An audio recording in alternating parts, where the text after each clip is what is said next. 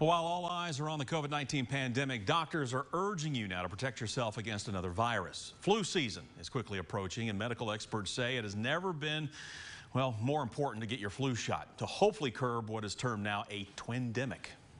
Not getting the flu vaccine and reducing their risk of getting the flu, we could have a confluence of a pandemic with COVID and an epidemic of flu stacked on top of each other that would even stress the medical system and the people even more. Doctors say you should get your shot and get it early. For those worried about COVID-19 exposure while getting the shot, AFC and other clinics are using new technology right now to help maintain social distancing.